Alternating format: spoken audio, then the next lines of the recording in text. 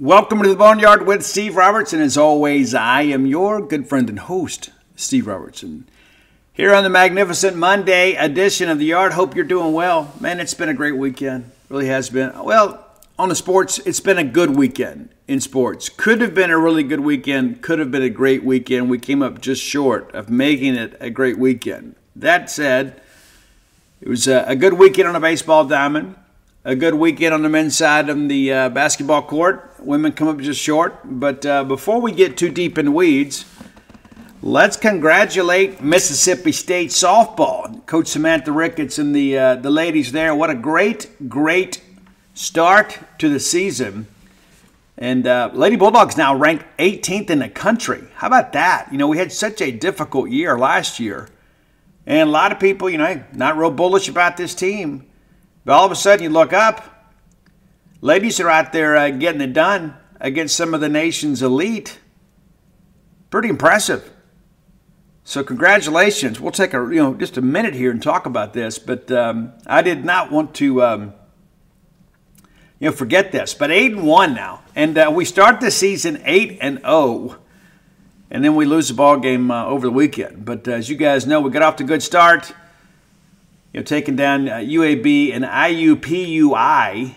Yeah, swept all four of those games. And then we destroy Louisiana 9-1 and then 2-1. And we go to the Puerto Vallarta College Challenge. A lot of bad weather out there, pushed everything back. And so we weren't able to get all the games in. However, we take down Clemson, number 8 Clemson, 6-3. And then we absolutely embarrass the Utah Utes 10-2 in 6 innings. And we finally lose our first game of the year yesterday, 2-1 to UC Davis. So great start to the season. I know that Coach Ricketts told us on our media day that this team had a bit of an edge to them. And that also, too, that she was part of the deal that turned this thing around. She's like, hey, we've put in the work. We like our team. And now we're getting some good results and now nationally recognized. How about that? Congratulations. Speaking of nationally recognized, too, I want to thank so many of you. Guys, we had such a great weekend at True Rest. That we've been open a week as of today, a week. And Saturday, we had 25 floaters. Saturday. It's been a good week. It began to build and build and build. And, of course, if you're looking to come to town this weekend and you're maybe from out of the Golden Triangle area, it's probably smart to go ahead and book ahead of time. We had several Bulldog baseball fans that said, hey, listen, we're going to come in there. We want to float before the game, after the game. We're open 10 to 10, Tuesday through Sunday, and then 4 to 10 on Monday. And so if you live in this area, hey, we can accommodate you whenever. But if you're a weekend traveler to Stark Vegas, you need to plan ahead. You can download the True Rest app, and you can just book online. Or you can call 662-268-7601. My lovely wife will answer the phone, and we'll get you going. And one of the cool things about it, I float regularly now. But for a lot of people, it's a new experience. And everybody leaves happy. Everybody leaves rested. And I was explaining to Dana, I asked her, I said, how many jobs have you worked at where everybody leaves happy? It's like delivering flowers. Except for this is, it's for you. It's not just to look at. It's not just the euphoric feelings of giving a gift. But we had so many people that are experiencing floating for the first time and having a ball with it. We sold several memberships. Of course, there's a lot of packages available for you. And again, go to TrueRest.com and follow us on Facebook at True Rest Float Spa Starkville. But if you have any questions, if you have any concerns, if you have anything like that, just call us 662-268-7601. I've got to get in and get some Bulldog Burger Company. Ani and his family were in town over the weekend to take in opening weekend. It's kind of a tradition around here. And Ian, of course, works at Bulldog Burger Company, so they got some Bulldog Burger Company to go on their way out of town. Because I don't know if you can come to Starkville if the visit is complete without a trip to Bulldog Burger Company. I don't know what they ate, but I'm sure that it was divine. It always is. I got to get in there. I may swing through today and go pick up some Bulldog Burger Company for the bride and bring it up there, and we'll eat at the spa. But all that I understood, there are 3 great locations to serve you: University Drive in Start Vegas, Gloucester Street there in Tupelo, Lake Harbor Drive in the Ridge and Flowwood area. Have the spring rolls as your appetizer. They'll make you and everybody around you better looking. We all need more of that. And then select one of those fine restaurant quality hamburgers. And you say, you know what, Steve, hey, maybe the kids want a burger. Maybe I want to eat a little bit lighter. Get that BLT salad. But the portion is so incredibly substantial. It's difficult to finish it in one sitting. It truly is. I like it grilled. You may like it fried. I'm not judging. I'm from South Mississippi. We put ranch on everything. But I love going in there and putting my feet under the table at Bulldog Burger Company because I understand exactly what I'm going to get. Great food at a great price, great service, and a great atmosphere. You can too. Of course, from time to time, we do some tap takeovers, even have some live music in Tupelo. There's a lot going on with Bulldog Burger Company. A great place to eat, a great place to work, a great place for a night out with friends or family. You can have an adult beverage and always get that dessert to go. I'm a big proponent of dessert to go, whether you get the bread pudding. That's up to you, right? But I like that chocolate shake to go to. More times than not, I get the Nutella, unless they have like one of those special shakes, which they do regularly. Remember some years ago, we inspired, maybe inspire is not the right word. Maybe we influenced them to do the banana shake. Yeah, for baseball. Remember that? Yeah, super cool, super cool. Bulldog Burger Company, we've had a great relationship. I love those guys. I love everything about it, man. I know exactly what I'm going to get when I go there. And more times than not, before I even sit down and look at the menu, I already know because I have a craving for Bulldog Burger Company. Have the sweet heat chicken sandwich, the sloppy Joe sliders. There's so many great things to choose from at Bulldog Burger Company, the place where people go to meet, M-E-A-T. All right, we've got a packed show today, so we'll get right to it. We're not going to kind of belabor the point here because it's a busy time of year, as you guys know. Mississippi State wins the weekend pretty much as expected. I expected us to take 2 out of 3. I was hoping for the sweep. But with so many moving pieces and new names and new roles and new positions and not knowing how some new guys are going to perform, I thought it was going to be a tough deal for us to take all 3. That said, we're 1 pitch away, 1 strike away from getting the sweep, which that part is encouraging, certainly. We're not going to take any solace in moral victories. But Mississippi State played baseball this weekend. Real quickly, let's take a look back at Game 1. We're not going to do a play-by-play. We just don't have time for all that stuff with so much to do today. But, it starts out right at the gate. Air Force gets a run. They push across that run in the first inning, and it's so nuts. This Sam Kulisinga, man, what a great player he is. He entered the weekend with a 55-game on-base streak. He leaves Starkville with that intact, 58. We had a chance to break it in the Saturday game. Didn't get it done. But, man, that guy's a hitter. He is. And they moved him up from the 2-hole to lead off. In the very first pitch against Nate, he drives it back up the middle. The next thing you know, you start looking through all this stuff, and you're like, hey, we're going to be okay. A little first game jitters. But Nate pitches around the trouble there in the first for the most part, right? I'm sitting looking at this box score, and it's wrong. Somebody at healthstate.com needs to fix that. But, yeah, Sam Kulisong singles up the middle, and then there's the ground out, moves him to second. So they manufacture the run here. We ate it a little bit with a wild pitch. We walked Thomas, and pretty quiet weekend for him outside of the 1 solo shot. And then Jack Bella, who ended up being your Saturday starter, serves as a DH on Friday, drives in Kulisinga, makes it a 1-0 ball game, and from there, Nate gets out of it. State answers right back. We answer right back, get a couple runs there in the second inning, and it felt like, hey, we're going to get this thing rolling, right?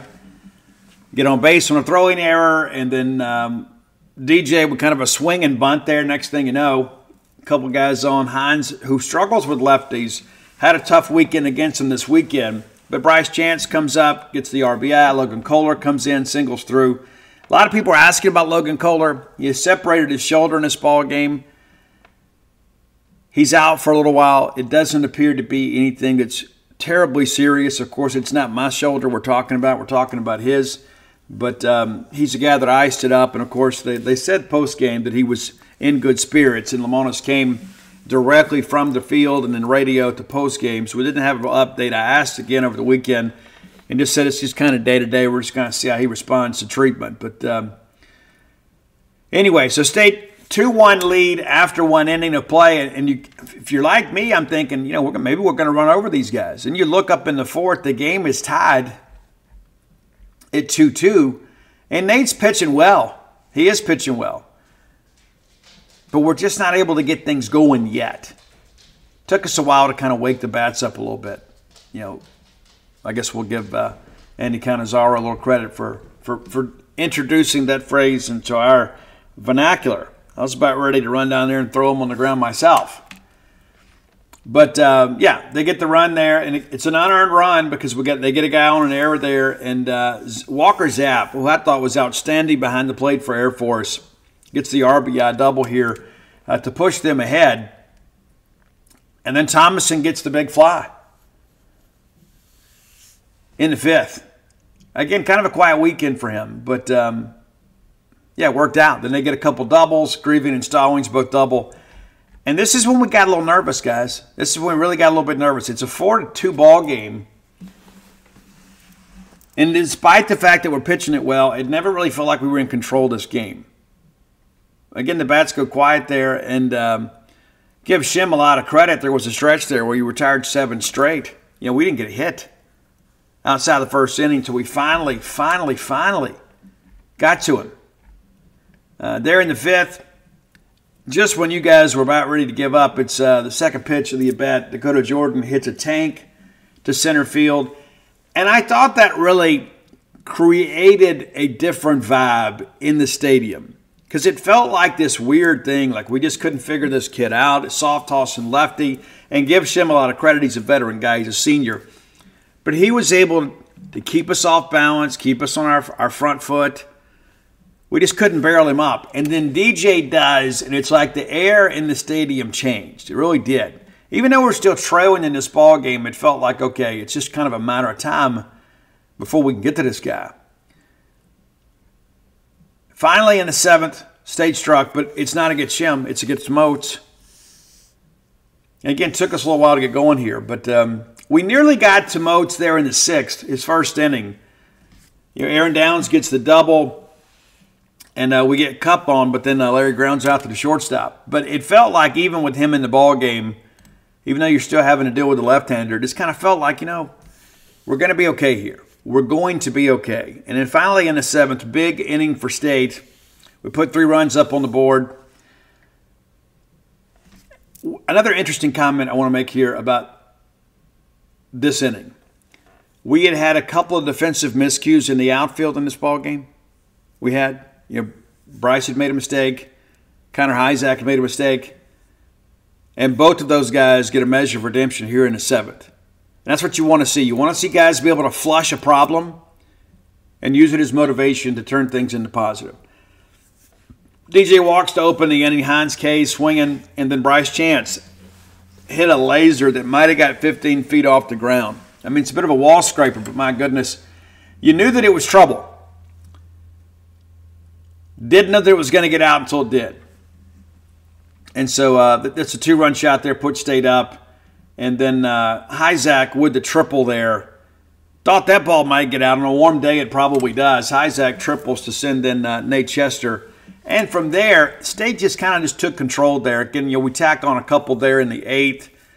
I mean, what a great job by the bullpen here. But bottom of 8, Cup walks. And what great plate discipline for the freshman, having to play in place of Dave Mershon. And Dylan's a legit defender. But 3 walks for the kid.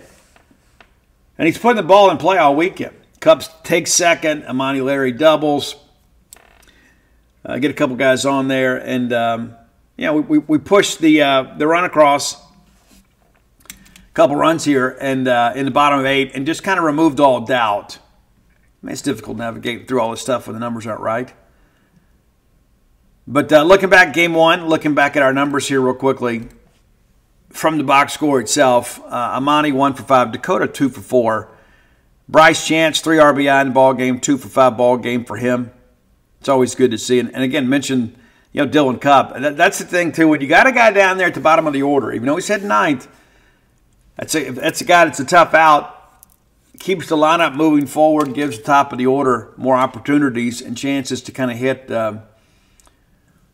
with pitchers in the stretch and runners on. Nate Dillon, 4 innings pitched, 6 hits, 2 runs. 1 of them earned, 4 Ks, 2 walks. 1 of those was intentional.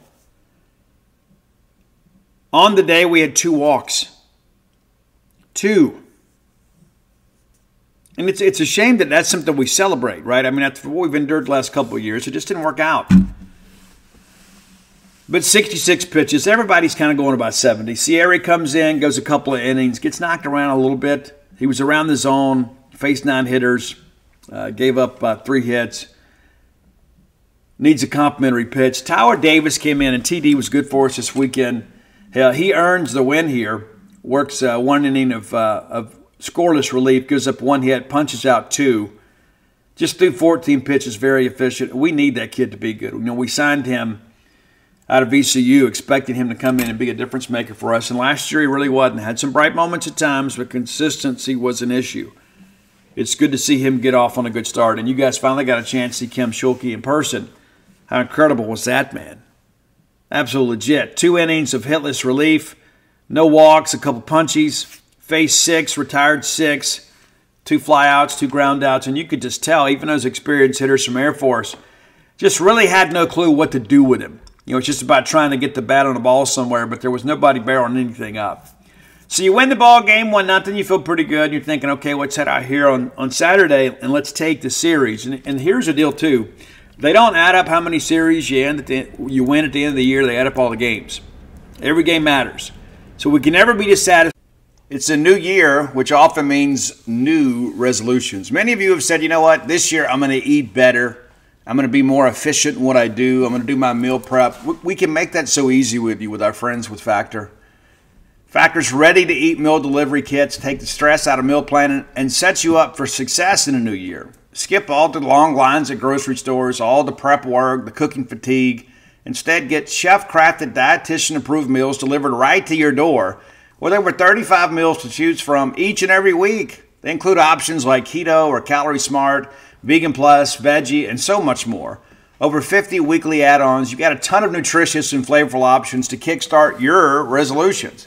So skip the overpriced takeout trap. Factor is cheaper and way more delicious in most cases than takeout. Get chef-crafted restaurant-quality meals delivered to your door. They're ready to heat and eat in just 2 minutes, which means more time for you to do all the other things you've got planned. Factor has everything I need for a week of flavorful, nutritious eats in addition to ready-to-eat meals. They got cold-pressed juices too, folks. Smoothies, energy bites, extra protein, veggie sides, and so much more to keep us energized during the frantic times in life. Head over to factormeals.com/boneyard50, and that 50 is significant. Use code boneyard50 to get 50% off. That's right. That's code boneyard50 at factormeals.com/boneyard50 to get 50% off. Make your resolutions count. Bulldog fans, rodeo season is here. That's right, the Dixie National Rodeo. Get ready to roll, man. And I remember being a kid, that was like the biggest highlight for us. My grandmother would get us tickets every year, and me and my brother would wear our cowboy outfits. We'd put our boots on, have our chaps, our vest, and we'd go up there, and just in case one of the cowboys got a little bit scared to get on a horse or a bull, we were willing to do it. Yeah, for sure. Guys, boots aren't just for going out to a country western bar and doing a little boot scooting. Maybe you got a little Texas two-step in your game. Tecovas can make you look better than ever. Absolutely. And here's the deal, too. That's the thing, the versatility of Tecovas is you can wear them somewhere nice, or you can live life where you don't go gently. That's what Tecovas does for you. Yeah, it's a rugged, handsome boot. It's my favorite boot brand, and it should be yours too. Be sure and check them out. Tecovas believes in Western for all people, and you can feel that when you go into their stores. When you walk in, you'll be greeted like family, offered a boot shine and a drink, and maybe even an adult beverage if you prefer, and you can get custom fitted for a new pair of Tecovas boots. You can get custom leather stamping or branding, whatever you need to make it feel somewhat individual. Look up your closest store at tecovas.com. But if you can't make it to a store, Tecovas delivers the most premium quality and most comfortable Western goods right to your door. Visit tecovas.com. That's TECOVAS.com. And you know what, partner? Point your toes west. Winning a series. That should be the minimum standard to win the series. You know, we got to go out there and try to play for sweeps. And again, we're playing from behind again. Despite the fact that Cal Steven went out there and really shoved. Maybe the highlight of the weekend.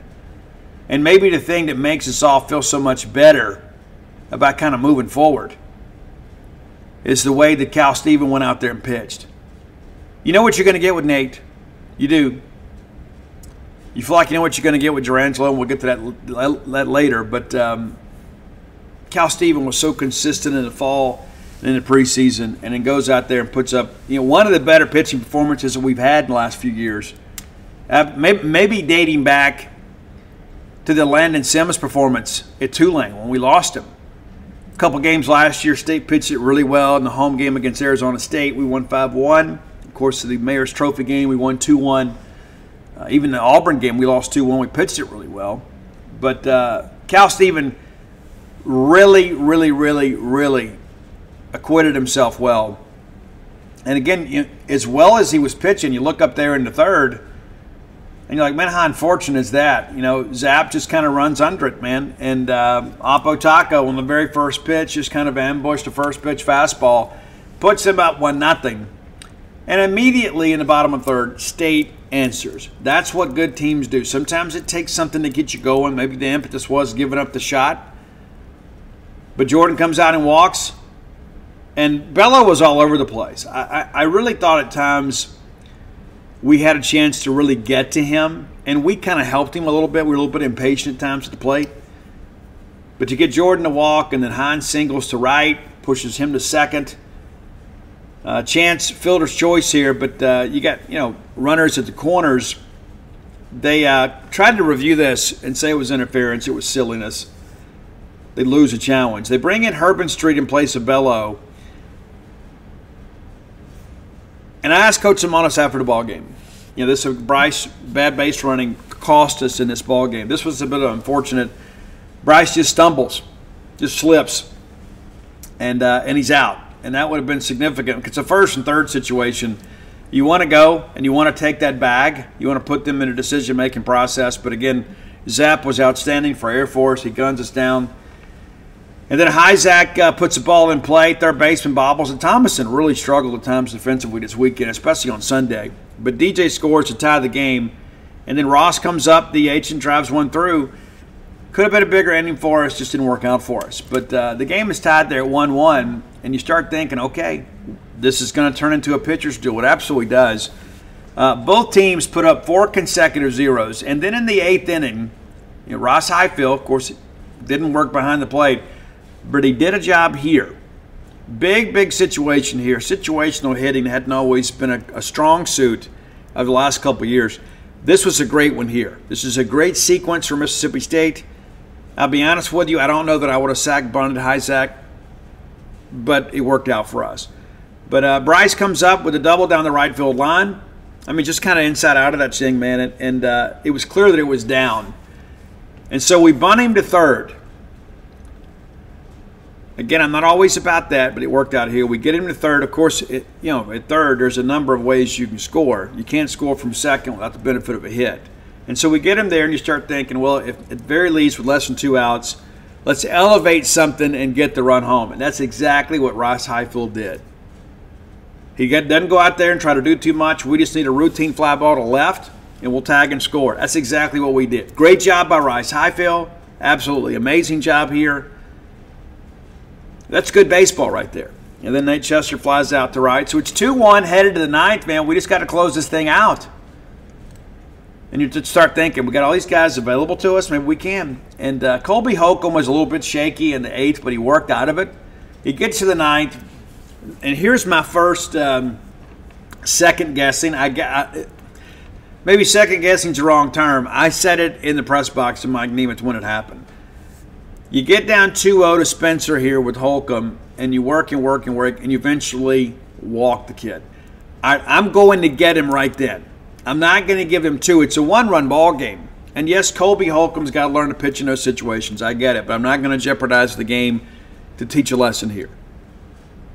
And then we get behind Thomas and we walk him. And of course, you want to be a little careful with him. With Thomas, and you do. Again, I'm okay with giving Holcomb 1 in the 9th, but not 2. Not 2. And that cost us. That's a mistake. And there's a lot about this game we can pick apart, right? We didn't hit the baseball, and there were times that's what happens in close ball games. People start thinking, well, I can go be the hero, right? I just said go out there and get a big hit. You know, we get a big fly, we get a solo shot, we take the lead. You know, games like these, when the temperatures are really cool, you got to manufacture runs. Ball's not going to carry out of the ballpark very often. And so you got to go out there and manufacture runs. You got to move runners. And the next thing you know, we're in this situation. You know, we're having to cling to a 1-run lead late. And so we bring in Cole Cheatham, who comes in, does a job. Cole's going to be a lefty-lefty matchup guy for us, comes in, does a great job. And not only does he get the out, it's a non-productive out. Right? It'd be one thing if it's just a ground ball to the right side or whatever, you know, deep in the hole and both the runners move, you know, or it's a fly ball and a guy tags. But instead, he gets an infield pop-up to the shortstop. The infield fly rule was in effect there. But so you get the out, and nobody gets to advance. So great job for Cole Cheatham. We bring in Brooks Auger, who immediately gets Eric Joe. Really nice spelling of Eric, by the way, to his parents. Eric Joe. We get him striking out swinging, and it really wasn't a competitive at-bat. I mean, it really wasn't. It was a great job by Brooks. And next thing you know, man, we're working this thing. We get a called strike. We get a foul ball. It's an 0-2 count. Let's finish him. Then it's a foul. Then we try to get him a chase, and he won't do it. It's a 1-2 count. He fouls another one back, and this kid clearly is battling. And you're thinking, okay, we just need an out, whether it be swinging, taking, whatever. And we couldn't get it. He singles through the right side. 2-run score. I'm not exactly sure how we let the second one score. It's almost like we were shocked. Didn't really pay special attention. It's just my personal opinion. We ought to, that ball, we should have had a chance to throw that guy out to play. At least have a shot. And it's like we got kind of caught flat-footed there. And that ultimately proved to be the difference in the ball game. Bottom of 9, we come up. Joe Powell was catching for us, strikes out swinging. Cup strikes out swinging. Larry singles up the middle, and you start thinking, well, here's the situation now. We got our guy Dakota Jordan up here. If anybody's capable of hitting one out in cold weather, it's probably Dakota Jordan or Hunter Hines. And right now you're thinking, hey, even something in the gap with Amani Larry's speed, we got a chance to at least tie the ball game. So we had a chance in the 9th. DJ's hitting against the pitcher in the stretch. He did a great job and gets a ground ball to second, and that's the ball game. But this is one that I won't say we gave it away, but there's so much about this ball game we can learn about this team, right? Now, the good thing is we did some good things situationally. We had some guys come in out of the bullpen that did a good job for us. We had some guys that can do a better job for us. But I'm not going to sit here and cry over losing a ball game 3-2 when we won the rest of the weekend. And yes, I get it. Every game counts. But when I look back at this ball game, 9 hits, there's so much I can pick apart about this game. The base running blunders. And there were 3 of those, and they were all a little bit different, as Lamona said. It didn't boil down to just, that extra walk in the 9th inning. But when you walk 3 guys in the 9th inning, chances are you're going to lose. Especially when it's a 1-run ball game. And so for a brief period there, we had a little bit of flashback to last year, not being able to close out a game. And I don't know if maybe in hindsight you think, well, maybe you go get Schulke. Maybe. I don't know that Cam throws hard enough to hurt himself. I don't mean that in a disrespectful way. With all these different arm slots and stuff, I'm sure that he's got a lot. But I don't know. I just begin to ask myself, going into the 9th, you give the guy 1, you don't give him 2. That was a bad decision. It was. And it burned us. It did. But that's not the only problem with the game. The base running blunders, and I thought at times we had some selfish at-bats. We lose a ball game. They get 3 runs on 4 hits and commit 1 error. We get 2 runs on 9 hits. Should have been better. Should have been. And that's the thing you look at for them. I mean, the home run and then the 2 walks in the 9th. I mean, it's like you just kind of walk into that. It's true. Looking back at the numbers, Amani Larry, nice game for him, 3 for 5. He was the only Bulldog with multiple hits in that ball game. Dakota Jordan scored a run. Bryce Chance scored a run, but we simply should have won this ball game. And you go down to Amani Larry, caught stealing, Bryce Chance caught stealing, and both of those were in huge moments. That's the thing. You never want to give away base runners, but especially in a tight ball game like this, you had your opportunities. Now, pitching-wise, Cal Stevens, 7 innings pitched, 3 hits, 1 run. That's the solo shot. 0 walks, 11 strikeouts. That dog, a Hunt, had 1 hit by pitch. And, guys, that's all in 80 innings pitched. And I know some people are like, we should let him finish. Not February. I mean, I get it. Our season's not going to be defined by a 1-run loss to Air Force. Colby Holcomb is charged with the loss, goes 1 inning, allows 2 runs. No hits. And no hits, right? That's the thing. You got to make them hit their way on. 3 walks for him. Had 1 in the 8th, 2 in the 9th. 1 punch out. Cole Cheatham again comes in, does his job, and Brooks Auger comes in, gets a couple, and gives up the 1 big hit. Just kind of rolled that ball into right field. But kind of is what it is. But we showed up at the ballpark on Sunday with a chance to win the series. That's exactly what we did.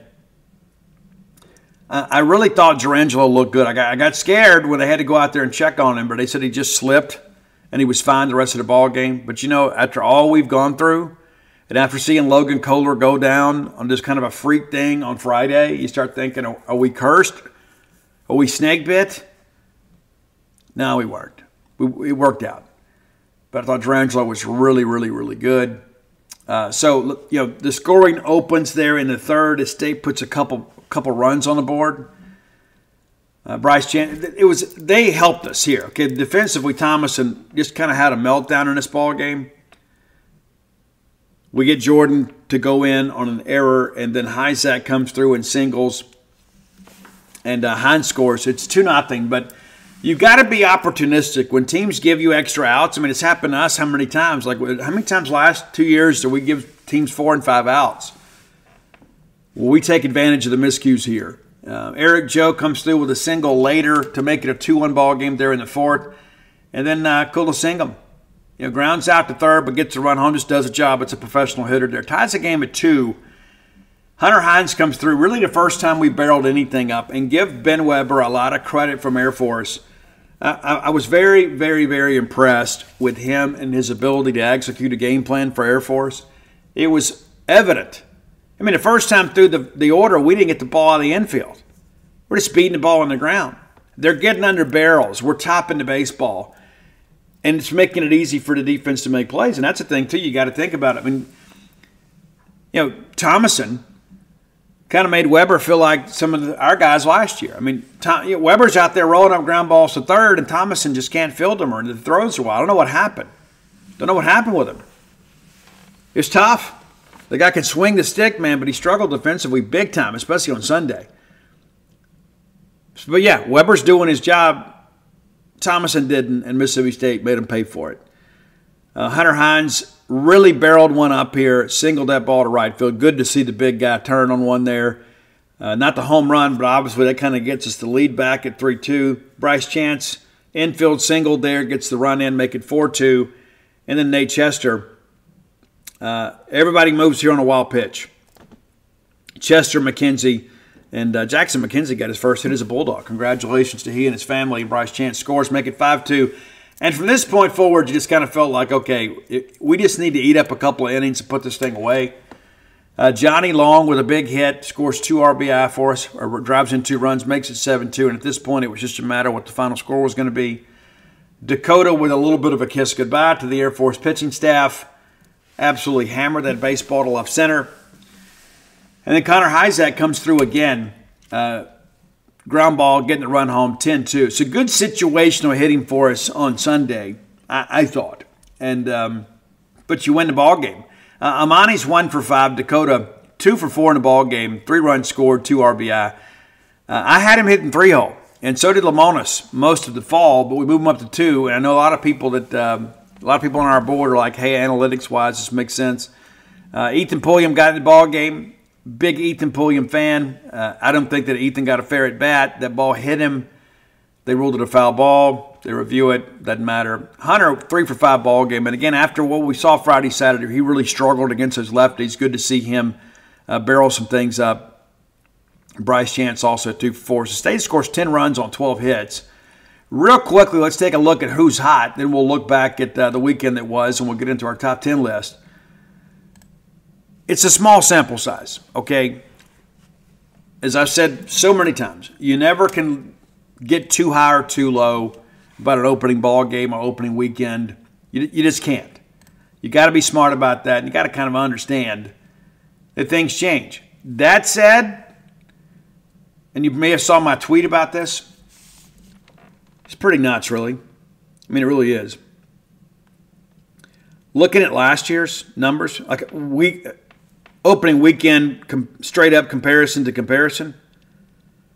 In 2023 against VMI, Mississippi State walked 19 hitters, struck out 36, and allowed 15 earned runs. And there were a handful of unearned runs, too. This year, State walks 9, strikes out 38, and allowed 7. So walks are down, strikeouts are up, earned runs are half of what we did last year. And so the early returns on the Justin Parker system, very good. And again, it's just one weekend. Good, bad, or indifferent, that's where we are. Cal Steven leads the team with a 1.29 ERA. The Bulldogs with a sparkling 2.33 ERA as a team. Nate Dome, 2.25, and Durangelo, 2.25. Durangelo, of course, went out there and pitched mostly right-handed, worked 4 innings. Everybody's on a pitch count right now. He allowed 2 hits and 1 run, struck out 8, walked 2. As a staff, it's just incredible the performance that we've seen collectively. There are a few things here and there, we got to fix. But and speaking of which, we got Casey Hunt listed as number 2 on the roster. Well, Casey's no longer with us. It should be Cam Schulke. Let's take care of that right now. All right, so I have sent the appropriate text to get that corrected. Not a big deal. We'll get it taken care of. But yeah, I think when you look at what the staff does, the strike throwing is the issue, right? I mean, how many times last year did we get 0-2 on somebody and then just nip and end up walking them? It's all part of the deal, right? That's an important part of this. Throwing strikes. It seems so elementary, but there were times last year that it's like we're scared to get hit. We got guys challenging hitters right now and being smart about it. You want controlled aggression, but, you start looking at these numbers, man, it really, really looks good. Opponents hit 206 against us. We had almost 300 over the weekend. Air Force hit 206, and they got a couple All-American bats in that lineup. And so happy to see that. Looking at the hitting side, Bryce Chance and Dakota Jordan tied for the team lead, hitting 417. People forget Bryce Chance. We discussed this in our preview of the season. Bryce Chance led the regulars last year. He just missed some time. He had the highest batting average. Had a higher batting average than Colton Ledbetter last year. Hunter Hines hitting 357, and of course, had a tough weekend against the left-handers, but really rebounds a little bit on Sunday. Imani Larry hitting 333. Nate Chester playing solid relief in Logan Kohler's absence, also hitting 333. So it's good to see. It's good to see, for sure. Absolutely good to see. Real quickly, we'll look around the scores from the Southeastern Conference over the weekend in case you missed it. Vanderbilt, really, really, really, really surprising result. They get the win on Friday, 12-11. Had to come from behind. 15 hits in the ball game, but they beat FAU 12-11. And Kentucky gets off on the right foot. 11-7 winners, but, man, a ton of hits given up in that ball game. LSU gets VMI 11-8. Thatcher Hurd did not go deep in that ball game. Georgia 11-2 winners over UNC Asheville. Arkansas, a bit of a tussle. Hagen Smith did not look good. Threw 43 pitches in the first inning, and they had to pull him. They come back to win 6-4. They had a 3-run jack that kind of got them going again. But Arkansas, bit of a challenge there. South Carolina, 5-1 winners over Miami of Ohio. Cal Poly goes to Como. Excuse me. They get them in San Luis Obispo. Could you imagine playing baseball in Missouri this time of year? But Cal Poly with a 3-2 win, and of course State wins 8-4. Alabama shuts out the Jaspers of Manhattan 4-0. St. John's goes down to Gainesville, Florida, and upsets Florida 9-5. A&M 15-0 winners over McNeese State. This allowed 2 hits. Auburn 17-6 winners over Eastern Kentucky. Tennessee playing out in Arlington at the Shriners Children's College Showdown. 6-2 winners over Texas Tech. Missouri comes back in the doubleheader out there and beats Cal Poly 3-1 to even the record at 1-1. Ole Miss in a tussle wins in 13 innings, 5-4. And we talk about State being a pitch away from getting a sweep. Ole Miss a pitch away from losing the series, a 4-game series out there. They split with Hawaii. A little more on that later. Twitter's fun. It is. All right, Saturday's games. They cancel the St. John's, Florida game. And then South Carolina, 11-4 winners over Miami of Ohio. And in Missouri, 12-8 winners over Cal Poly. Kentucky, 3-0 winners over SC Upstate. Much better pitch ball game, 11 hits combined. South Carolina Upstate commits 4 errors in the ball game, and all of them costly. LSU, 2-0 winners over Central Arkansas. And it's so weird how LSU won this weekend. Some low-scoring games. Some high-scoring games. Games yesterday like a church league softball game. Auburn, 6-1 winners over Eastern Kentucky. A&M, 12-2 winners over McNeese. And then FAU in Nashville, they get the 5-4 win. And what's crazy, it could have and probably should have been worse. FAU, the Owls, 10 hits in the ballgame and commit 2 errors to extend some innings. Vanderbilt scores 4 runs on just 3 hits. I'm not sold on Vanderbilt, and a lot of other people are. I'm not. Alabama 15-0 winners over the Jaspers of Manhattan. A 1-hit performance from Alabama pitching there. Georgia 17-5 winners over UNC Asheville. Arkansas 15-5 winners over James Madison. You think, okay, they're going good. Of course, Air Force gets State 3-2. Ole Miss nip and tuck again, 5-2 winners over Hawaii. And then Oklahoma beats Tennessee in 10 innings. That was a 1-1 ball game. Oklahoma breaks it open there in the top half of the 10th to win. Second half, a doubleheader for Ole Miss.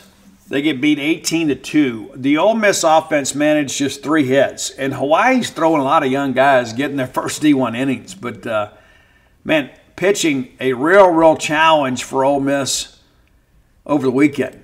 And we'll look at Sunday's games real quickly here.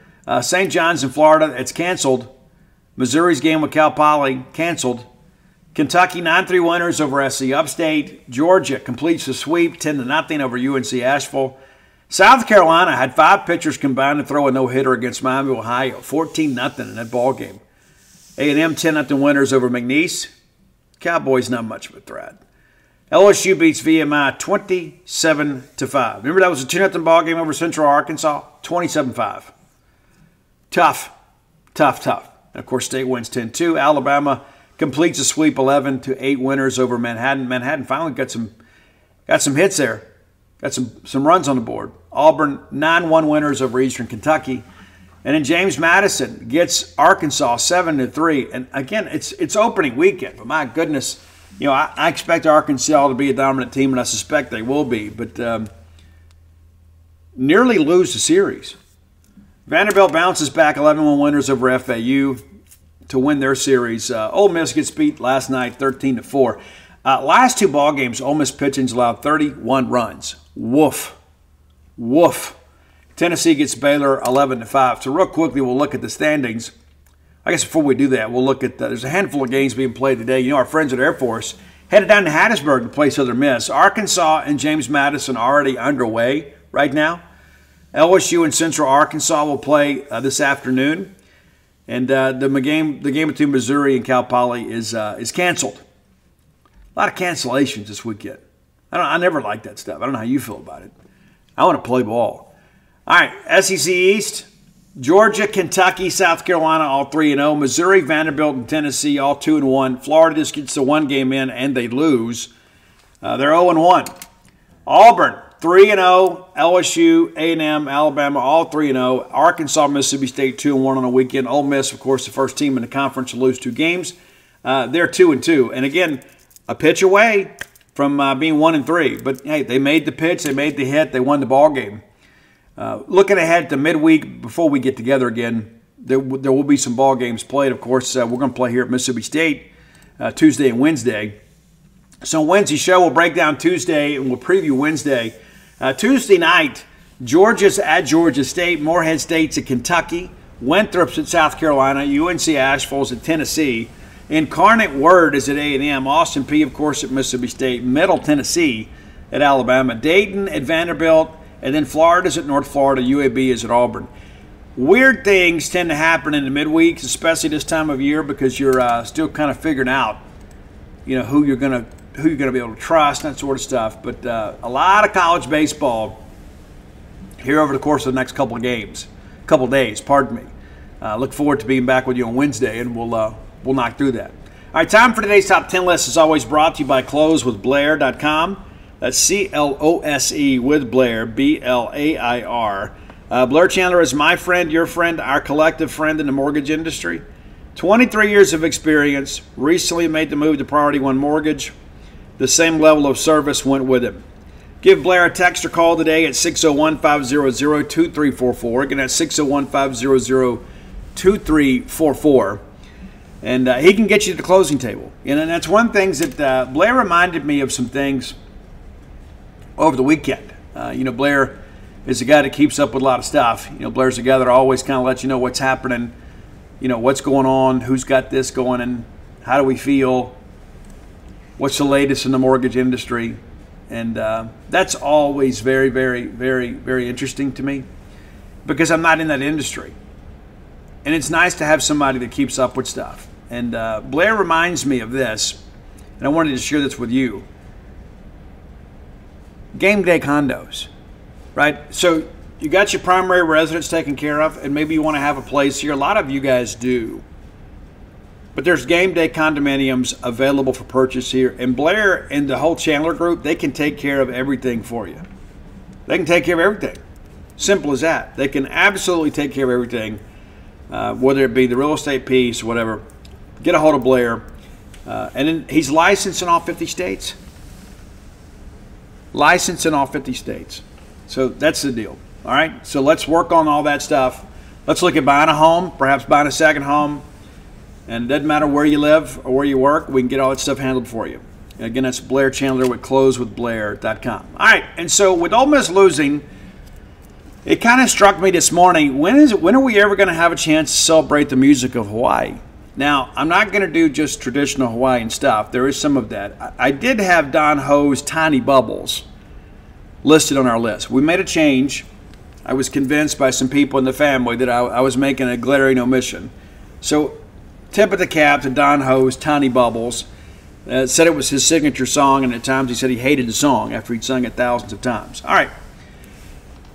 So we're going to celebrate bands and or musicians from the islands of Hawaii, right? This is not necessarily a shot at Ole Miss, even though we're always prompt to take one. But when else are we going to be able to talk about this great state? And some big hits, too. All right, so John Guerin is a guy that was a studio musician, played with the Byrds. Man, this guy had worked with everybody and was even part of Joni Mitchell's touring band for a while. They ended up having a relationship. She wrote a song about him called Hajira on the album Hajira after she ended their relationship. And so while John didn't participate in that recording, he did inspire it. And a tip of the cap to John, man, that guy worked with so many different people as a studio musician out in Hollywood. Incredible career.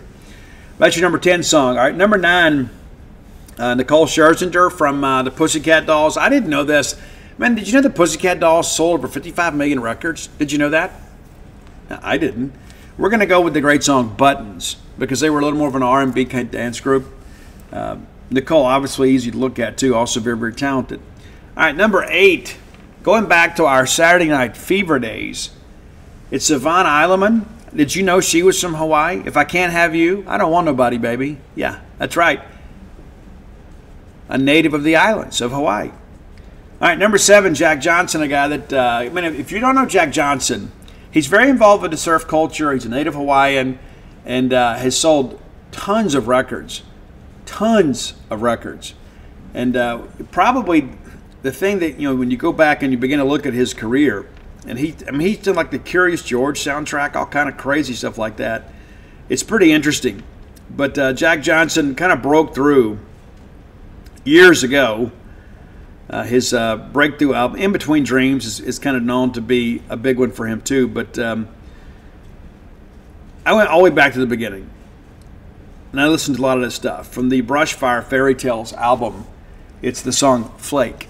Flake. That's your number 7 song. Number 6, taking us back to Gavin Collins. Gavin Collins, of course, Bulldog catcher and then third baseman, was part of that 2016 SEC championship team. And he brought Iration to Dudy Noble Field. His walkout song was a great song called Reeling, which I still listen to from time to time. Iration, Reeling is number 6. Number 5, did you know Bette Midler was from Hawaii? I bet you didn't. I didn't. Of course, Bette Midler, best known for her role on Seinfeld, when she was the star of the Broadway hit musical Rochelle. And her and Kramer had a unique friendship. But back in the beginning with Bette Midler, of course, she's really better known for, her Broadway shows. But The Rose, that was the first really breakthrough, and Bette Midler kind of broke free. That song plays at the closing credits of that movie. I remember watching that as a kid. Your number 5 song, Bette Midler's The Rose. Number 4, it's Glenn Medeiros. Now, you may recall Glenn broke through with the great song, Nothing's Gonna Change My Love for You. That was big. It was. Glenn also, at the time, was like a teacher and a vice principal when his music career took off. Next thing you know, he's collaborating with Bobby Brown on your number 4 track, She Ain't Worth It. The girl's jazzy, but she's nothing but trouble. She ain't worth it. All right, number 3, you may not have known this one either. I didn't until today. I was today years old when I found this out. Mike Starr, bass player from Alice in Chains, is from Hawaii, or was. God rest his soul. So we're going to go with Bleed the Freak from Alice in Chains. Anytime we can work that in, it's a good one. It's a great track. I love that song. Number 2, it's Bruno Mars. Maybe you knew he was from Hawaii. An absolute musical genius, and we're going to go with Locked Out of Heaven as our number 2 track today. Number 1 track, though, and I wanted to go in a different direction. I was overruled by the family, and I said, you know what, you talked me into it. In honor of our friends from Oxford and their weekend in Hawaii, I'm sure it was fun. I'm sure it was great. It's Somewhere Over the Rainbow. And I don't even care which version you use, whether it be the Julie Garland one. And that was written for the movie Wizard of Oz. So congratulations to the Rainbows for a good weekend. And again, I hate it that they came up a bit short of winning the series. But that's the celebration of our music from Hawaii. And we've got some friends that live out there. We do. Got some Bulldogs out there too. And appreciate everybody's support of the Top 10 list. If you have ideas for Top 10, reach out and let us know. Best way to do that is on social media. You can hit up Roy at Dogmatic67 on Twitter. You can find our great list on Spotify. You send them to me. I'm going to screenshot them and get them to Roy. But for some reason, I don't always see those notifications, so I apologize for that. I am a busy guy. But we do want to get those for you. But again, I thought we would call an audible today and again celebrate the music of Hawaii and really celebrate the Rainbows. For sure. Great weekend for Rainbow Baseball. All right, next segment of the show brought to you by Campus Bookmart, a Starkvillian institution. Man, I love Campus Bookmart. I do. I love going in there. I'll be honest with you. I wish I was rich. I just buy everything in there. I can't have enough Mississippi State merchandise around me. I can't. I don't know how you guys feel, but I absolutely love it. We have an opportunity to get Mississippi State merch. That's the best gift for a Mississippi State fan. It just is. So treat yourself and maybe those you love with some new Mississippi State merchandise from Campus Bookmart. Go by and see their smiling faces if for some reason you can't make it to town. Perhaps it's just so difficult to get back to Starkville as I'm putting some things away. Visit them on the World Wide Web at campusbookmart.net. They're absolutely stocked with new baseball merch. Whether it be hoodies, and you need them this time of year, or T-shirts, we want to rep the brand. Also, men's basketball, women's basketball, trending towards the postseason. So pick up some sports-specific gear from Campus Bookmart.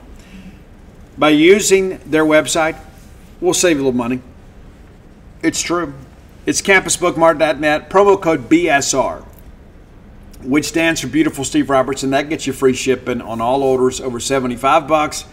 Any order less than $75 is absolutely incomplete. Again, that's campusbookmart.net. All right, let's take a look at some men's basketball. Big win. Listen, I get it. Arkansas wasn't a great team, and we didn't play exceptionally well in the game, but we won. And as one of the young student assistants in the press box told me, that's the only stat that matters, is that we won. Bulldogs now 17-8 and 6-6 in the conference. You start looking ahead here. We've got to make hay while the sun is shining, and that's why that Arkansas game was so incredibly important to us. We couldn't allow an Arkansas team that is underperformed to come into Humphrey Coliseum. I got baseball in the brain, and shut us down. So here's the deal. 71-67 winners, and it just kind of felt like, the whole way through, it felt kind of weird. It did. But late in the game, the better team stood up and made plays. It's as simple as that. And we talked about it on the preview. This Arkansas team was talented enough to beat us. Just because they've underperformed, at some point you think they're going to wake up. I won't be surprised if they get in the SEC tournament and upset somebody. But with 12:27 to go, just under 12 minutes to go, we're down 2. 48-46. And it kind of felt like, this is just one of those weird games. We just got to find a way, right? And when you get that weird feeling in the air, when crazy stuff is happening, you start thinking, you just got to find a way to survive. And that's what the Bulldogs did. But we could never really get separation from them. 5 minutes to play, we're only up 2. We miss a three-point basket. Next thing you know, it's a tie ball game again at 3:42. And it starts to feel like, you know what? We're about to drop a game we shouldn't. Josh Hubbard steps up and knocks down a pair of free throws. Gives us a 2-point lead. And then Makai Mitchell gets loose and ties the game. And then Arkansas again, just before Cam Matthews tied it, they had a 2-point lead. So it's 63 all with 2 minutes to play, and you just felt like we needed to get a stop somewhere. We needed something good to happen. Pair of free throws by Ellis pushes them up 2, but then Josh Hubbard, what an incredible freshman he's proved to be for us, goes down and ties the game. With a minute to play, guys, Arkansas's got a 2-point lead, and Josh Hubbard says, nope, not today. Again, Hubbard kind of carrying us down the stretch. Goes down and drills a 3-point basket to put State up a point. And then from there, we get the big defensive stop. Get the big stop there. Tolu with the block. They foul Cam. And then we miss free throws. And how many times have we gone through this? Several. And it's been our undoing at times. But fortunately, we're able to make some things happen. And then Cam gets a great defensive rebound here. Guys, it's just one of those things you start working through. Again, late in ball games, your veteran players have to step up. We ended up getting the ball turned over, and again, it's just nuts. And then Shaquille Moore gets the steal. They foul us. We make 2 free throws, make it a 3-point ball game with 7 seconds to play. And ultimately hang on here. Of course, we foul them, and you always foul up 3. Right? You do. I know a lot of people are like, Steve, but no. Because then, you only need one heave, right? But if you foul them, then they got to make 2 plays, really 3 plays. They got to make the free throw and then get an offensive rebound and put the ball back up. And so good strategy here by Jans down the stretch. They foul us and Cam makes one of the free throws, and we win by 4. And it just felt like it wasn't our night. That's how it felt. But we found a way to win the game. Period. That's all that really matters. Khalif battled a really good game for Arkansas, 18 points for him. Makai Mitchell comes off the bench with 21. And those 2 guys pretty much carried him. It was kind of back committee, but those 2, 39 of their 67 points. 3 of 17 from beyond the arc. That's huge. We talk about that all the time with the Chris Jans defense. Hey, we're kind of content for you to take that low percentage shot. We just want to kind of get a hand in your face and lower the probability of you making it. But 14 of 19 from the line, and that was a factor. It absolutely was a factor for us. We're 19 of 32. Again, you make a few free throws, this game is probably not close. And Josh, for a long time, kind of struggled. He got hot late, but he's just 6 of 18 from the floor and 3 of 10 from beyond the arc. He's a volume shooter, leads us with 19 points, and none bigger than that big three. It just really felt like things were kind of getting away from us. We needed a momentum-making basket, and we get it.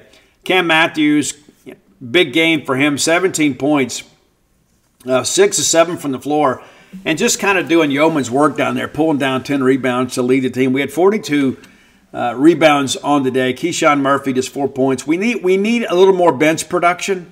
We can't just depend on the starters to carry us, but not a ton of bench contribution. Not a ton. We got some good defensive play at times, but just 11 points off the bench. But again, a weird game that Mississippi State found a way to win. And at the end of the day, that's all that matters. That's not going to be a game that's going to go down in anybody's memory as one of their favorite days in Humphrey Coliseum. And we had a sellout crowd, but I'll be honest with you, and I've seen some people talk about this, and I want to address this just a little bit. The first thing I'm going to say is nobody can tell you how to live your life other than your parents. And then when you become parents, then your kids. But do you understand my point? You spend your time and your money how you want to spend it. But when we sell out all those tickets, we need a capacity crowd. We really do. We really need people to turn out. Listen, we scheduled it so you guys could do both. We scheduled it so you could go to the men's basketball game and come to baseball. You didn't have to pick or choose, but many of you did. I'm not going to judge you for that. It's your life. It's your time. It's your money.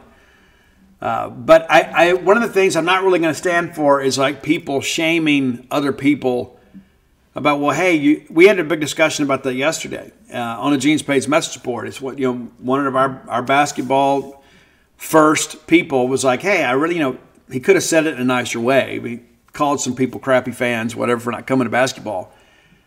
When you can make it, we certainly need you to be there. But we're not going to sit there and have these discussions. There are some people, their favorite sport's baseball. They've been waiting to get back at Dudy Noble Field, and they had tickets and didn't go. And there were other people that had tickets and stood in line for a hat they're not going to get. That's a different story for a different day. But love what you love. But at the end of the day, let's all love Mississippi State and try to love each other. And if we can't, let's at least tolerate each other because we all want the same things. That's important to understand. Very important to understand. We all want the same things. Now, you're going to have a chance to double dip again on Wednesday. You got to play hooky from work. Because Austin Peay's baseball games are Tuesday and Wednesday at 4 o'clock. Ball game probably over around 6:30, 7 o'clock. And you walk over to Humphrey Coliseum and watch the Bulldogs take on the Ole Miss Rebels. And we're going to preview that game on Wednesday's show. But again, you don't have to pick and choose. But if you do, you shouldn't have to be made to feel bad about it. That's how I feel about it. You go and love what you love. And don't apologize for that. There are some of our fans that are huge men's basketball fans. Huge. There's nothing more important to them. And you know what? That is perfectly okay. And I absolutely support them. We need people like that. We need some people that are like, hey, I'm going to be in Humphrey Coliseum no matter what. I'm going to go to road games because I love men's basketball. And I want Mississippi State men's basketball to be a very successful program. So I'm going to pledge my support, my financial contribution to Mississippi State men's basketball first. And God bless you for it. Absolutely. There's a lot of other people, though, that see baseball the same way, and it's completely okay. You don't have to pick and choose. We can support all the Bulldogs. We do on this show. We're supposed to talk about women's basketball. We led the show talking about softball. We can support everybody. We can. It's okay. You don't have to say, hey, well, you guys are bad fans because you didn't come to basketball. I mean, how many years have we had that conversation? And now we got people throwing their money behind men's basketball. We got people that are contributing to NIL significantly for men's basketball. We got people that are buying tickets. We want those seats filled. No ifs, ands, or buts about it. But it wasn't too terribly long ago. We couldn't get people to come to a ball game. period. And for some reason, there are some people out there that are men's basketball centric that just absolutely despise baseball, and I don't get it. Like, our fans are so dumb. It's a non-conference game. It doesn't matter. Live your life how you want to live your life and allow other people to do the same. I think it was an absolute farce in the late 80s when they quit playing all the hair metal. I couldn't believe it. It's like, this isn't fair. And then all of a sudden they're shoving all this folk music in my face and telling me I should like that. It's all the more reason I'm not going to like it, because you tell me I have to, right? It's kind of the same thing with this. You don't have to pick and choose, but if you do, it's okay. It's okay. You don't get to pick and choose and then shame the people that pick differently from you. That's just not how life works. It isn't. So I'm going to support all the Bulldogs. Men's golf, women's golf, tennis, everything. I am always, always, always supportive of all of our student athletes that represent our fine university. Period. That's how I feel, and I hope that I am in the overwhelming majority. I am. I believe that. I mean, I've seen it. I've seen so many of you that made that trip to Columbus, Ohio, to watch our women's basketball team compete for a national championship. I was there. I was there in Dallas when we beat UConn, and there were so many of you there that really kind of converted the rest of that arena to pull against UConn. Right? I was there to see it. We had the Super Regional in softball a couple of years ago, and it didn't have room for everybody. Yeah, I mean, it's like our fan base gets a bad rap at times, and so let's not work against each other. I mean, honestly, let's just kind of support each other. And you know what? If you don't want to come to baseball, don't come to baseball. If you don't want to go to men's basketball, that's your decision too. But at the end of the day, love what you love, support what you want to support. We're grateful that you're a part of the Mississippi State family in every aspect, for sure. That's how I feel. Maybe you feel differently. Final segment of the show brought to you by the Stark Vegas Clubhouse. If you're looking to come to Starkville and bring a larger group, look no further than the Stark Vegas Clubhouse. It's the best place to stay. Rather than go out there and get like a block of hotel rooms, which is just a waste of money. I mean, let's just kind of call it for what it is. When you've got a house like the Stark Vegas Clubhouse available to you, it's more affordable. It's going to be more comfortable. It's a house, right? And it's been completely renovated. The huge back porch area, the fire pit, the wet bar, the 5 bedrooms. It's great. So whether you're bringing your family and you're going to stay here all weekend and maybe taking some baseball, some softball, some men's and women's basketball, what a better place to stay just 5 minutes from the university campus. It's amazing. Absolutely amazing. Right there off 182. It's incredible. I love going out there. I had some friends that stayed there. They were very pleased with it, and you would be too. And so Google Stark Vegas Clubhouse, and their Facebook page will populate, and you can look through all the pictures and see all the amenities that are available to you. It's private. It's quiet. It's great. You can have your communal areas, but also have your own quarters to retreat to at night. And so if you're bringing a work group to town, there's no better place. Because, you go book a hotel room, next thing you know, you got to find a conference room where everybody can sit, and all of a sudden you got your laptop propped up on the bed. Nobody can see. There's a glare. Guys, save yourself all that inconvenience and book the Stark Vegas Clubhouse through the Evolve website. When you Google, you'll have the option to go through Airbnb or VRBO. That's completely your decision. But if you go through Evolve, I can save you a little money. Use promo code BSR10. They get you 10% off your stay at the Stark Vegas Clubhouse. Absolutely phenomenal place to stay. All right, unfortunately, the women came up just short yesterday. It was a different game after Jessica Carter got fouled out. And, she's not 100%, but, man, she went out there. She was a gamer, did her best, able to catch that. As soon as we got done with post-game, we put the game on, kind of kept up with that. And all of you Bulldog fans that turned out that you were part of that, thank you for going, and thank you for supporting our ladies. You guys probably earned some points in heaven for that. Because we're God's people, But, man, we had our chances. We did. And give Ole Miss credit down the stretch. They made the big shots, and we weren't able to make the big defensive play. And we were a different team without Jessica Carter on the floor. But, man, we got down big in this ball game. And, you close the quarter, and it's a 22-18 game. We're just down 4, and it's nip and tuck the whole second quarter, but it's a 6-point advantage. That third period, the big one for Mississippi State, a 9-point advantage, 22-11, and so we get to this fourth quarter, the decisive fourth quarter, and it really felt like State was the stronger team It's just one of those things you begin to kind of work through. You don't get these opportunities very often. You don't. State pushes the lead out to 8 points after a pair of Aaron Barnum free throws. Right here I'm thinking, okay, we're good. We're good. We're gonna go shock them. It's gonna be fun for our fans on Twitter as they begin to poke fun at their fans and that sort of stuff. But give Madison Scott a lot of credit. She was big for Ole Miss down the stretch. Knocked down a couple big free throws. Jessica Carter with a jumper takes it back out to 8.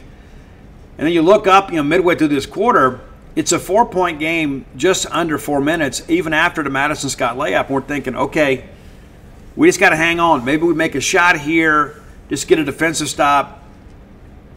We had some trouble doing that. We went a long time without scoring. And Ole Miss, again, Madison Scott just kind of leading them back, makes it a 4-point game with only 3 minutes to play. And even then, I thought, hey, we're going to be okay. Darian Rogers tries to dial up the dagger, and we miss a 3-point basket. However, we get the offensive rebound and then turn it over. We get it back. Jessica Carter gets a steal. Minute 30 to play, you're thinking, okay, we got it. No, and then Jacayla Jordan, a chance really, if she makes this basket, it's probably a different conversation today. They get a rebound, and then Marquisha Davis just absolutely rolls down the floor like her hair was on fire. Incredible play there. Cuts it to a 2-point game. And, again, it's who is it again? Late? Who else, if you're Ole Miss, do you want to have the ball in their hands late? It's Madison Scott.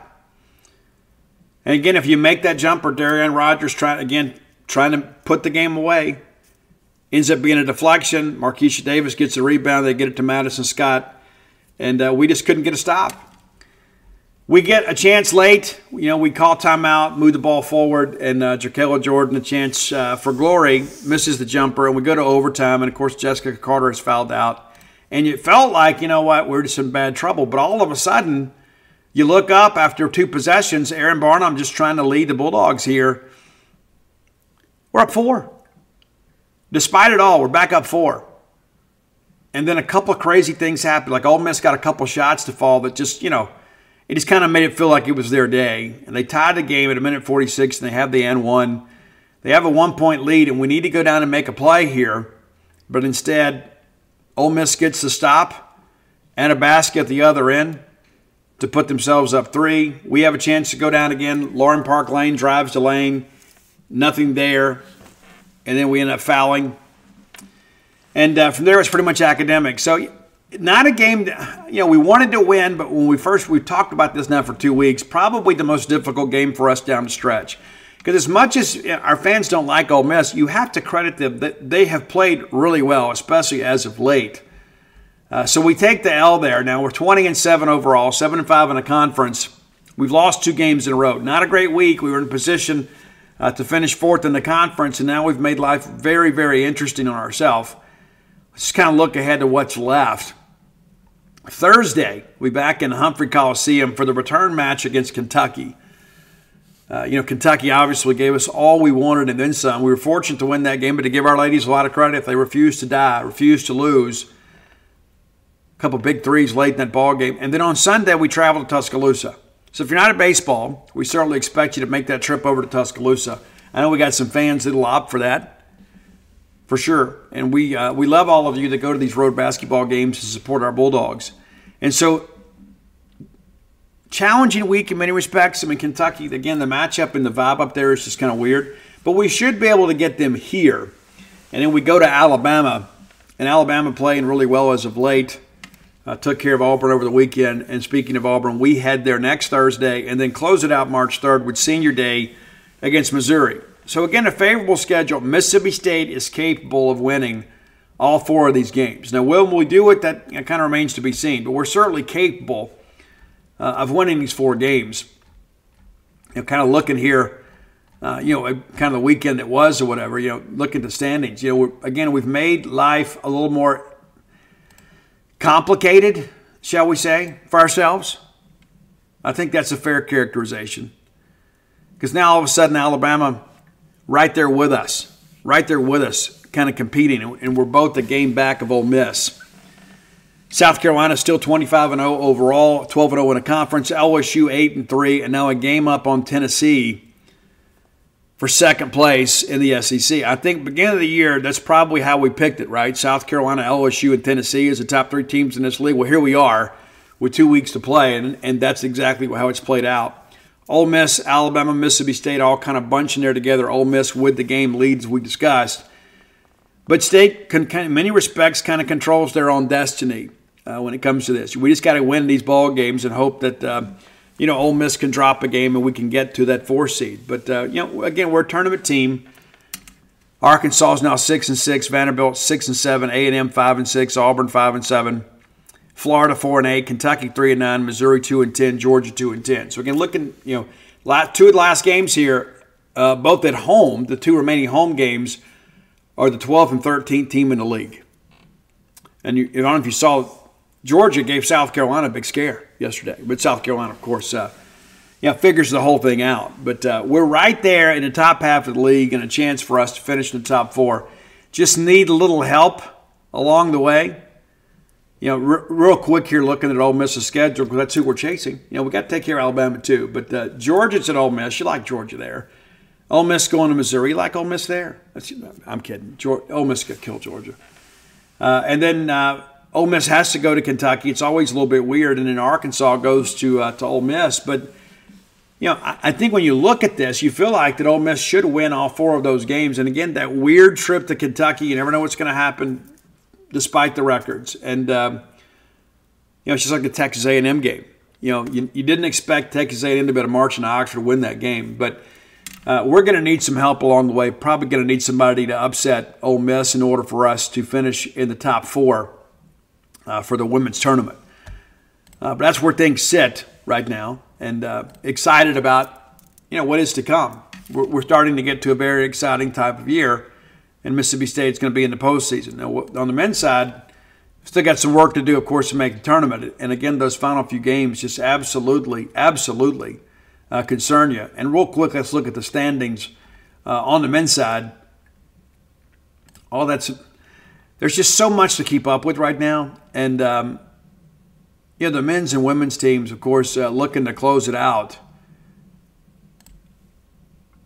And going to need your help to do so. Alabama leads the conference with 10-2 record. Tennessee, a game back at 9-3. And then there's South Carolina and Auburn just kind of bunched up together. And, of course, Auburn destroyed South Carolina last week. Florida's 8-4. Kentucky 8-4 right there with them. Kentucky, would we call Kentucky a bit of a disappointment at this point? I think we would. Ole Miss 6-6. Mississippi State 6-6. A&M 6-6. All right there together. So, again, we've kind of moved up to the middle of the pack and a chance for us to finish the top half of the league. And again, you begin to look at the schedule here. We've got to win these next few ball games, and none more important. And we'll preview the Ole Miss game on Wednesday, but it's the most important game because it's the next game, but also too, it's a game against a team that is similarly situated, kind of working for the same things. That's everything, right? When you have teams around you, you can help the traffic clear yourself. And that's what we have to do. And I suspect that we're going to come out. I think it'll be a great crowd. I know that our students will be there. They're the lifeblood of the Coliseum and really all of our sporting venues.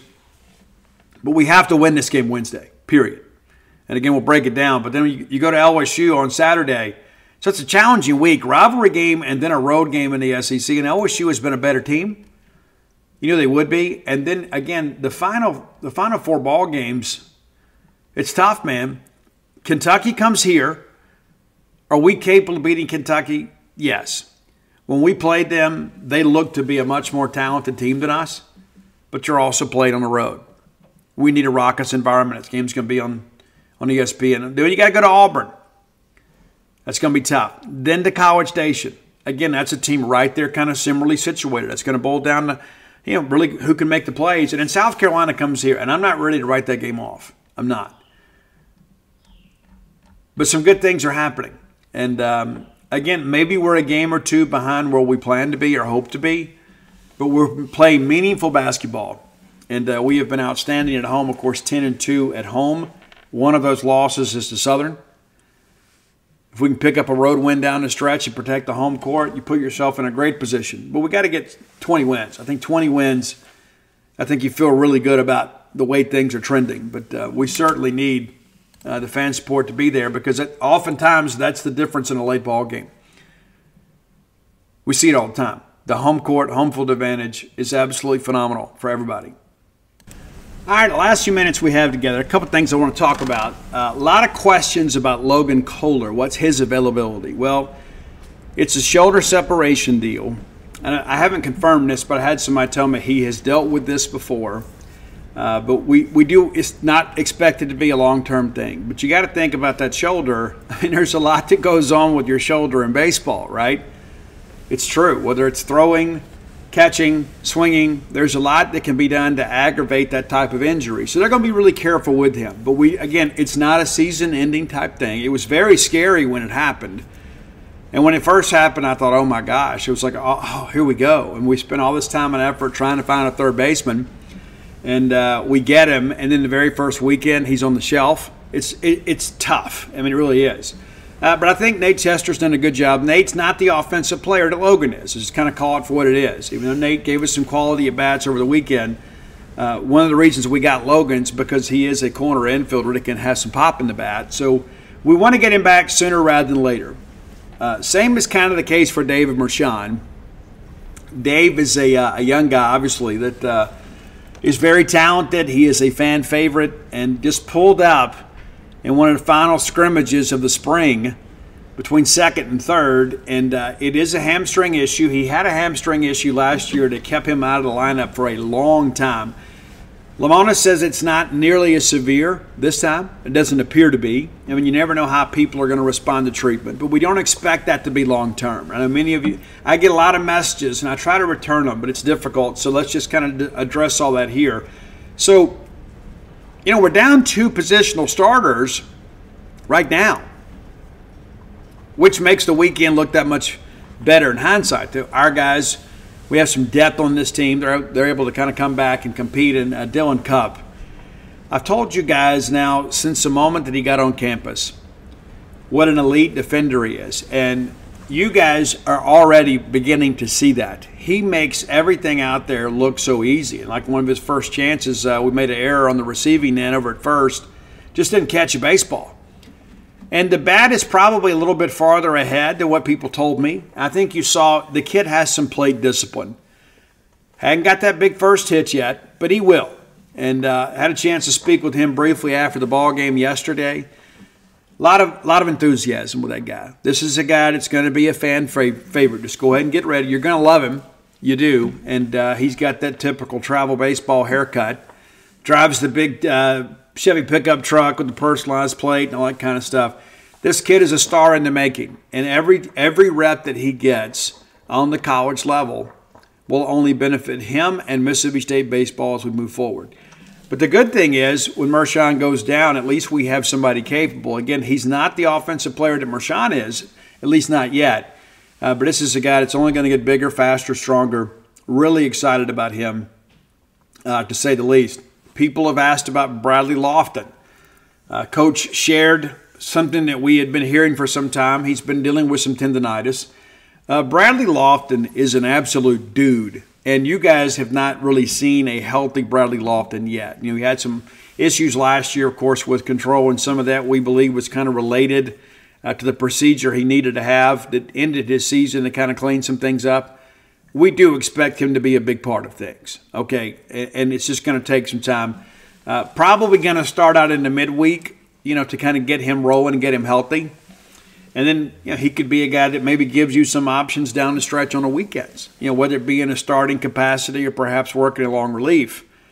Carson Ligon did pitch a little for us over the weekend. That's another guy they've been careful with because of the fact that he had some issues late last year just with some tightness. It proved not to be anything serious. It required surgery.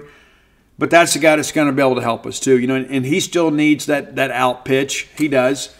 I talked to some scouts that absolutely love his game, but they said, hey, they were eager to see what Justin Parker's going to do with him. Stone Simmons, poor Stone, we haven't had him since that Tulane weekend, 2 years ago, and was really good for us in the spring, certainly in the fall.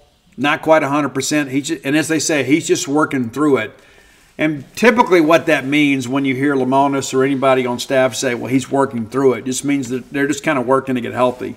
We do expect Stone to be a guy for us, and we don't expect it to be anything long-term. So everything you have right now, everything you're dealing with, it's just guys are a little bit nicked up, and the staff is being careful. And one of the things that I go back to is Pico. Now, we know Pico is going to be a guy, too, that's going to probably be a long-term reliever for us on the left-handed side. But when Pico last year, there were so many people last year that had so many things to say about Pico and didn't know anything about the situation. And I've talked to some people very close to the situation that are not part of the Mississippi State program, and I'll leave it at that shared with me that your staff could not have been better to Pico. That every step of the way, the family was involved in everything in the decision-making process. But we do expect Pico to be a guy for us and eager to see him back on the mound at Duty Noble Field. And so we don't have anything right now that we foresee being a long-term injury-type situation. And I know every one of you, you're like me. Anytime that a guy's not around or he's not pitching, all of a sudden, we get concerned. Our anxiety gets elevated because we want to win, and we're tired of losing. We're tired of losing. And again, we won over the weekend, but one of the things that I want to say about that, one of the things that disappointed me, and yes, we made some mistakes. We did. We had some base running blunders. We stuck with Holcomb, probably hit her, but too long.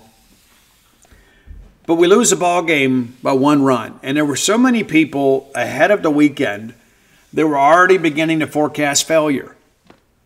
Saying, oh, it's going to be a tough weekend. Air Force is a tournament team. Well, I don't know that I agree with that. They're going to be a team fighting to get in a regional somewhere. And I think after seeing them in person, especially if they can clean up a couple things defensively on the infield, I think they're a team capable of really challenging for the Mountain West Conference. They expect San Jose State to win that league, and they probably will. But Air Force could be an at-large bid. But it's interesting, the same people that were forecasting us to lose the series are now downgrading Air Force. So you were praising them last week, but now you're downgrading them. So which is it? How am I supposed to take you seriously? You told me last week that Air Force was a tournament team that would come in here and likely win the series. And then they don't, and then we're like, oh, they're terrible. Well, how credible are you? So were you wrong then or are you wrong now? I'm going to stick to the fact that we won the series. And again, we were a pitch away from sweeping a series. And it was so great. I remember turning to Mike Nemeth on Saturday when Brooks Auger up there was competing his tail off. And I said, this is what I've missed. This is what I've missed. The crowd standing to their feet with the rhythmic applause. We're waiting to close out a ball game. It didn't go our way. But those are the moments that make us better long term, for sure. And it's good to see Brooks out there. And I had a chance to see his family over the weekend at breakfast to see Brooks. And I'm a fan. And this is a young man that has wanted to be a part of your program and has worked very hard to come back. And he is going to be better for the experience for sure. But all of that understood, there's all of these people, and it's a small segment. They're a very, very vocal minority. And this is going to hurt some people's feelings, and I don't care because I love all of you, but some of y'all make my head hurt. It's true. We lose the Saturday game, and all of a sudden I start getting these texts and these messages, and people are like, all right, well, that's it. That's it. That's strike one. How long are we going to do this? Are we going to fire him in midseason? Why are we already thinking that way? Everybody understands what's at stake here. Chris Simonis understands what's at stake. Zach Selman understands. We got to win ball games. Simple as that. But we didn't get beat 17-2. We didn't get beat 18-2 or 13-4. We got beat in a one-run ball game, and when you begin to think about all the miscues that we had, we should have won the game. I mean, if one thing goes our way in that ball game, we win the game.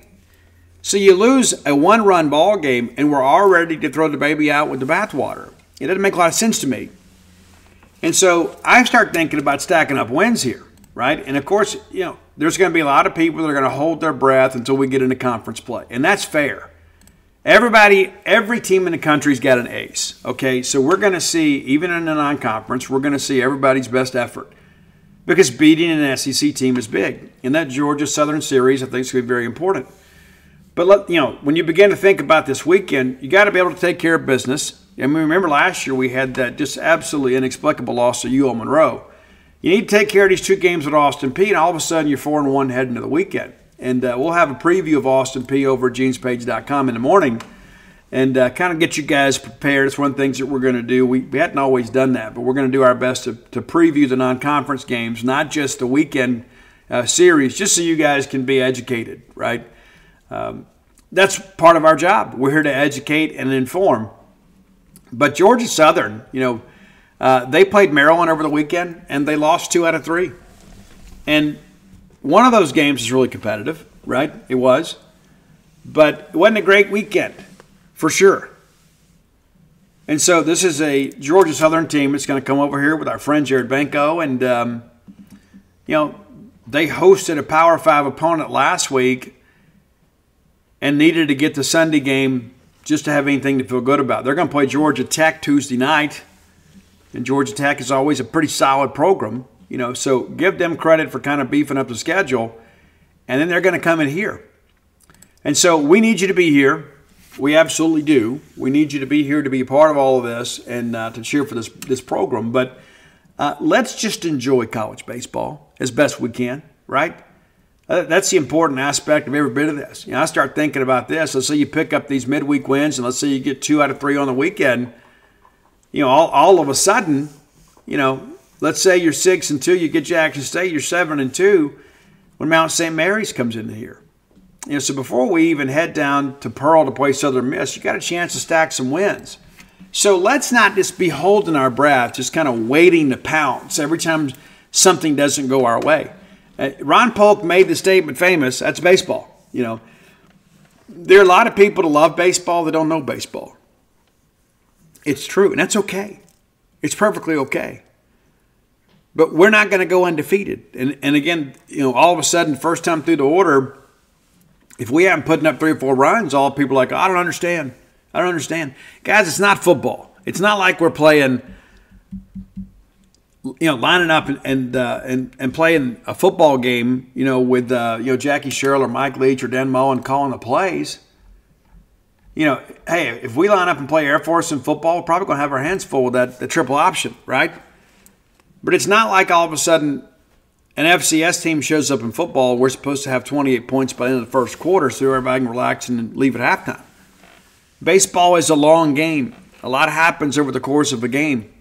Every matchup is important. Every pitch is important. That's one of the reasons that we love the game so much. That and the fact that we've won a lot over the years, right? And so I feel good about this team. Matter of fact, I heard from a Major League Baseball scout this morning. Had a chance to see the Bulldogs over the weekend. And is very encouraged by our pitching staff. And it's like, with all these dudes in this lineup, they're going to be good. Ran into another scout over the weekend. A guy that I've known for a long time. Sat and visited him a little bit in the concourse before I went upstairs and covered the ball game. Really impressed with Cal Steven. And I think Cal Steven may have surprised some people. But what's he going to be with Justin Parker now, kind of supervising his role? Again, he was the best pitcher on a bad team last year at Purdue, and now he's here. The most amazing environment in all of college baseball, but also, too, with some people around him that can help him develop. And so let's try to be optimistic. But I'm not going to sit here and tell you how to act or what ball games that you want to go to. But, let's not go get out there and throw a temper tantrum on social media every time we lose a ball game. It would be one thing if Air Force came in here and beat us 12-1 or 18-2 or 13-4. I mean, those are embarrassing scores. And we endured a lot of those last year. People forget at times, because I think we just tried to block it out from our memory. We were absolutely dreadful at times last year because we couldn't throw strikes. And then when we did, we got hit. We weren't deceptive enough on the mound. You got one of the best pitching coaches in the country. And again, it's a small sample size, but I think the early returns, I think most people would say, you know what, hey, as a staff, we did really well. And you can kind of pick and choose and say, you know what, hey, we stay with Holcomb a hitter too long. But how many other complaints can you make about the pitching staff? You can't. And you know what you've got offensively. And it's so tough. It's so tough when you're out there playing 35-degree weather. It's not like Air Force knocked the cover off the baseball in that Saturday game either. We just gifted them a couple runners when it mattered most. And then lo and behold, the bat finds the ball, finds some open space, they score a couple runs. That's baseball. It wasn't bad baseball. It was just simply baseball. Also, we've shared the cover of the new book, The Dude. That's out on social media now, and getting ready to work through everything. And we're writing the book kind of as we go. I got a new business open, obviously, and we got the business of Gene's Page at Mississippi State, and there's all these things that go along with that. But yeah, we'll have this book out for you probably in about 6 months, and eager for you guys to read it. It's been a blast to write, but it's always a big moment when we share the cover. So the cover is now public, and of course the book is called The Dude, and it is book number 7 for your good friend and host. And we got a 5-year plan to get to 10, but I don't know how long all this is going to last, and so I'm going to write as much as I can, as quickly as I can, and as interestingly as I can. And we look forward to you guys buying it. Thanks so much for all of you that have kept When the Bottom Falls on the Mississippi bestsellers list. If you hadn't done so, go to whenthebottomfalls.com. You can order my newest book, number 6, When the Bottom Falls, from that website. And all of my sports titles are available there as well. That's Flim Flam, Alpha Dog, Stark Villains, and Dog Pile. And every Bulldog needs a copy of Dog Pile. Simple as that. You do. Whether you read or not, you need it just sitting in your condo or on your coffee table, on your bookshelf, because there's going to be one day you're going to go back and relive the amazing 2021 season. And we've chronicled that for you. If you're looking for Stark Villains gear, you can find it at starkvillains.com. Everybody needs a Stark Villains t-shirt, hoodie. You can get it in a variety of colors, as I've shared before. If you live in the greater Starkville area and your kids go to Starkville Academy or Starkville High School or any of those schools as part of those systems, you can get them in your own school colors so they're compliant with dress code. How about that? But until next time, let's all live our lives in a way we make more friends than enemies, and people can see a difference in the way we live.